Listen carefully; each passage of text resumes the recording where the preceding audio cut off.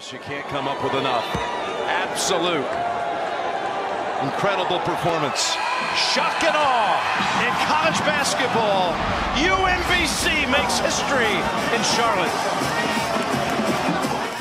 And welcome back, everyone. My name's Tyler Boronski. You're watching my YouTube channel where I interview professional athletes and celebrities. Except for we're going to do a little bit of a collegiate athlete today, which is pretty awesome. Fans, you don't really got to be that big of a college basketball fan to know sports history was made last Friday when the University of Maryland Baltimore County men's basketball team became the first number 16 seed to beat a number 1 seed in the NCAA tournament. And I'm here with Arkel Lamar, starting forward on that team. So Arkel, that's got to sound pretty good. And thanks for coming on.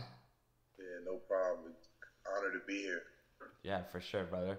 I got to ask you about that game. It's absolutely crazy. How do you blow out a team like Virginia? Was there anything that coach said prior or that you guys noticed about them that, hey, you knew, that would be the way to pick apart a team like Virginia? Yeah, well, all credit to Virginia. Obviously, they're the number 1 team in the country, number 1 defensive team in the country.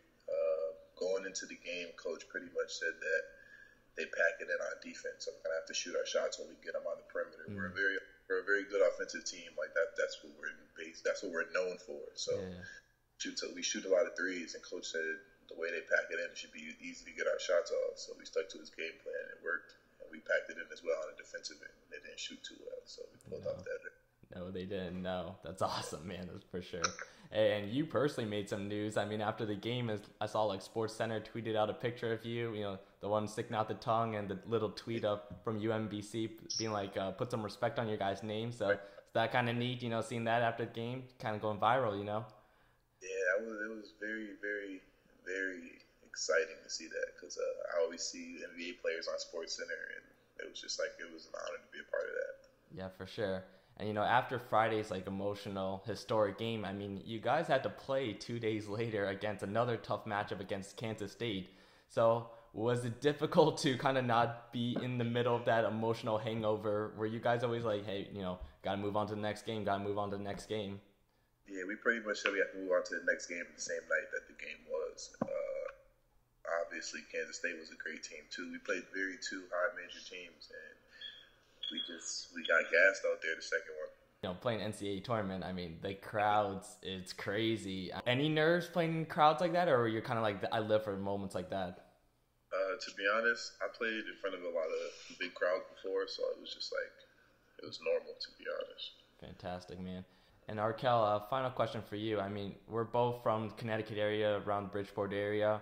Was it kind of special knowing to have that support system, from all the people back in Bridgeport, and the fact that you're kind of representing Connecticut and Connecticut basketball in general, playing in that tournament? It was really an honor. After the game, I got about 200 Snapchats, 300 Instagram followers, like 300 Instagram DMs. Twitter was blowing up. It was amazing to feel all the support from from friends and family back home, because not too many people where we're from make it. So when they see someone making it on a big stage and doing their thing, they show a lot of support, and I was very grateful for that. Absolutely, man. That's awesome. And Arkel, last thing for you, I mean, if you wouldn't mind giving out some social media plugs for people to follow, where they can check you out, maybe on Instagram or Twitter. Instagram and Twitter, Arkel_Lamar. Snapchat, Arkel33. There you go. Nice and simple, and that'll be on the screen for people to see as well. And fans, you can follow this YouTube channel at TBLs512, same name on Facebook, and then on Twitter and Instagram at TyBronski10. Arkel, thanks for taking the time, and best of luck to you next season as well. Thank you. Appreciate that. Don't forget to like and subscribe. Yes, absolutely. I like that little plug right there.